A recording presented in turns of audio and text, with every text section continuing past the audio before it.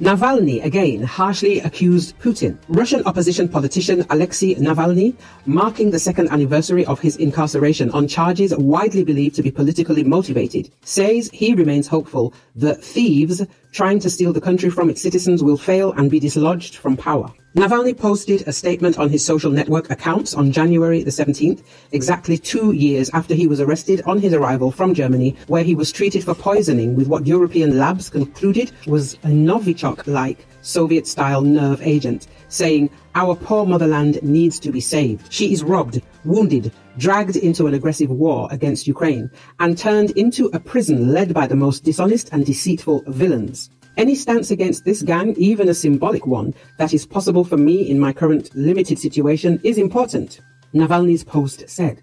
As I said 2 years ago, and I am saying now, Russia is my country. I am not going to give them my country, and I believe that the murk will disappear.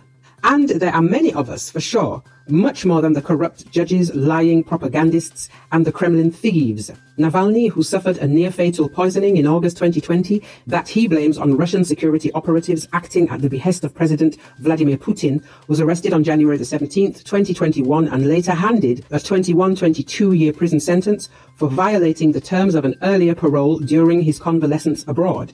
The Kremlin has denied any involvement in Navalny's poisoning.